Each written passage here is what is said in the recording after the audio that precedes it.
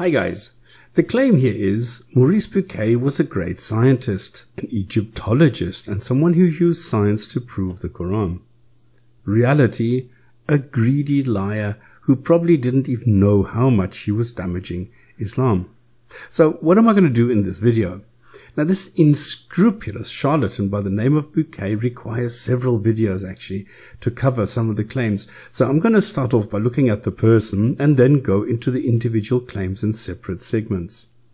Maurice Bucaille was born almost 100 years ago in France and in 1973 went on to become a medical doctor and later a physician at the court of King Faisal in KSA in the Kingdom of Saudi Arabia. So he was a doctor and a little bit like sort of as a hobby interested in Egyptology. And no, he did not receive any Nobel Prizes, not one. And no, he was not celebrated as an expert of anything by any non-Muslim. So what happened some 40 years ago is that a Muslim from Yemen called Zindani went to Cairo, was rejected as resident scholar, and through some connections, I'm not going to go up, he ended up in Saudi with a rich sponsor named Osama bin Laden, where he found a corrupt doctor at the court of King Faisal, our Dr. Bucaille. Now together, they went through the Quran with a fine comb with the help of several Quran schools and identified some areas or even single words which could be twisted to have a scientific ring to it. And these I will address in separate videos. Like, just as an example, the King of France will go out on his balcony and admire his expansive gardens. And they were vast, they were huge, they were immense. And that's why the authors of the Quran wrote that their God created an expansive, a huge, a vast universe. And that is what you will read in the older translations. But now, because in Arabic, we need to go a little bit into the linguistics here, an active participle can have a verbal meaning, the creation of an expansive universe using mental gymnastics can change into expanding the universe. So, after Hubble released his finding in, 1929, if I'm not mistaken, regarding the galaxies and the increasing distance between them, this is what Bucaille did. He changed the Musayuna, the created and expansive, or the vast universe, into steadily expanding universe. And then into, we are surely the expander. And even though we found out that the speed of expansion is increasing, we still have these interpretations, these so-called translations, which still use the steadily expanding it. Now, this is obviously wrong and demonstrates the dangers of hitching onto science where conclusions can be more precise over time. So these magic textual transformations, like this one with the expansive into expanding, these are now hailed as scientific miracles in the Quran, where scientific findings were suddenly present in this old text. So what Bucaille did using these, gymnastics, mental gymnastics, he wrote a book, the Bible, the Quran, and Science. Now, in addition to his handsome income from bin Laden, this washed more bucks into his bank account.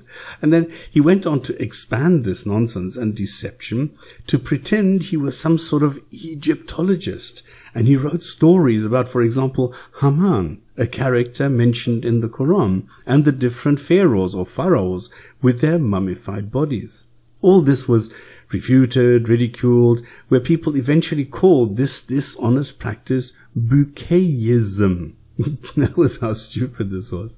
Now, even though all this was easily debunked and shown to be tricks and simply matching modern findings with some vague expressions in an old text, many Muslims embraced this anyway, desperate for any kind of confirmation that their text, this Quran, was something special, which of course it is not.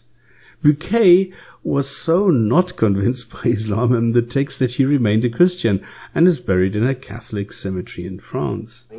And you have religion.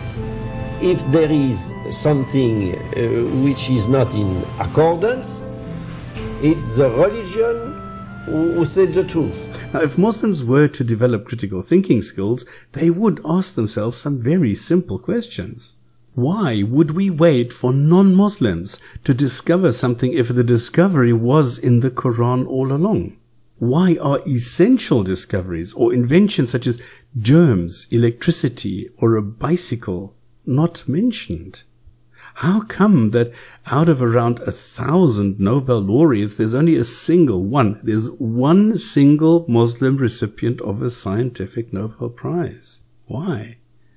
Why would a god, a supernatural, undetectable entity, require confirmation by science, a human invention, which then examines and explains natural phenomena which might have been explained by this god? So why would he need human sciences?